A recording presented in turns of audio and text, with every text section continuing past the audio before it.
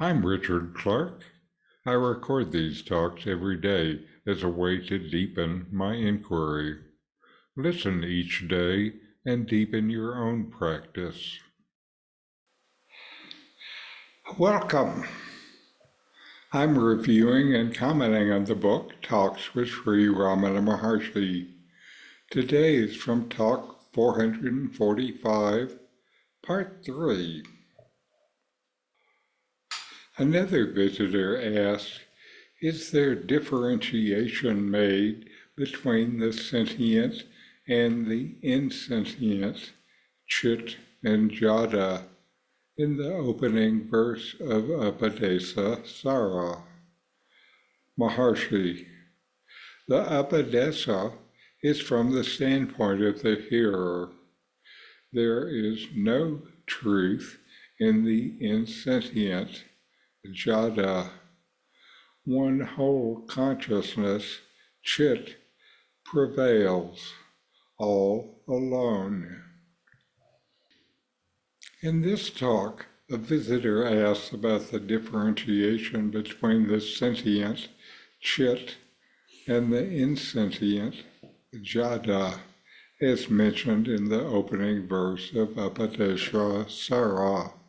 Here is the verse. By the law of the Creator, the fruits of action are realized. Is action then supreme?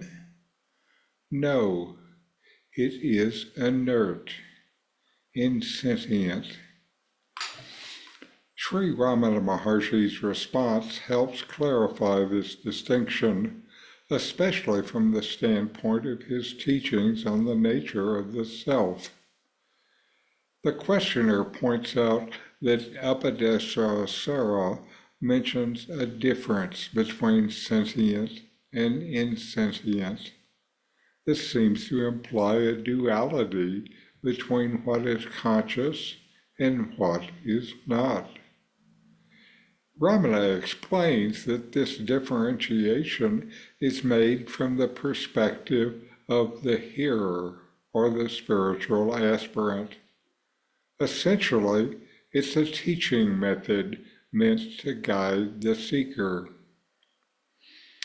Ramana emphasizes that the ultimate truth is there is no distinction between sentient and insentient. He says, there is no truth in the insentient, jada, one whole consciousness, chit, prevails, all alone. This statement underscores his core teaching that everything is one consciousness.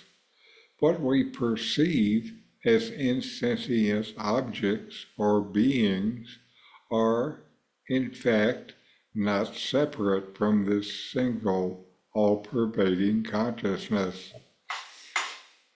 Ramana's teachings revolve around self-inquiry, the practice of questioning, who am I, to understand the true nature of the self.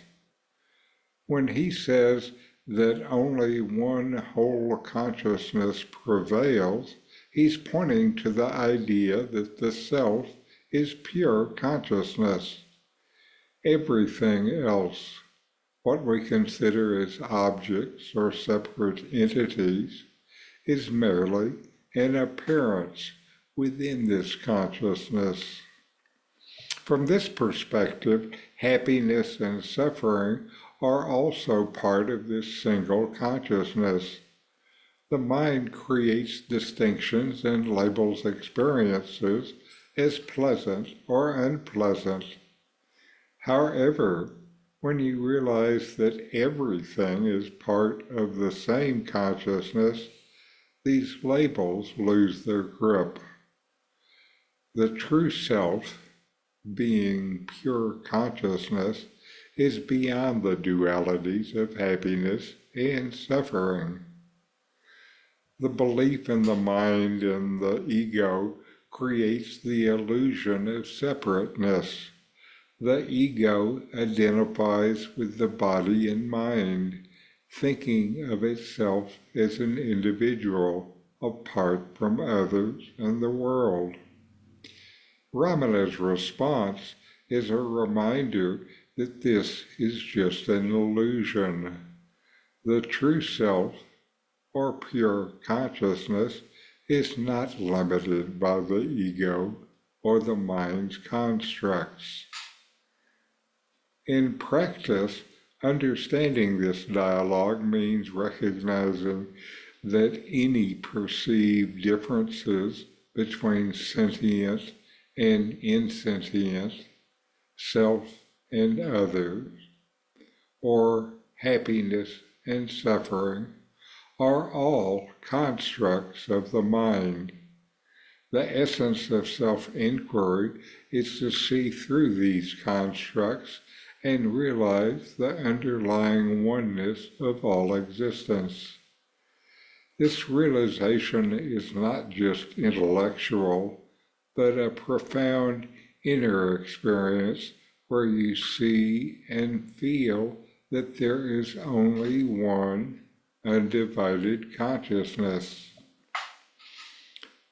Ramana Maharshi's teachings here is a call to transcend the mind's dualistic thinking and experience the unity of consciousness, the unity of the self.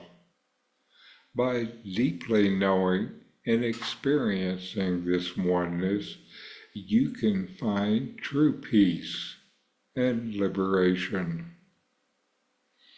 So know yourself and be always free and at peace.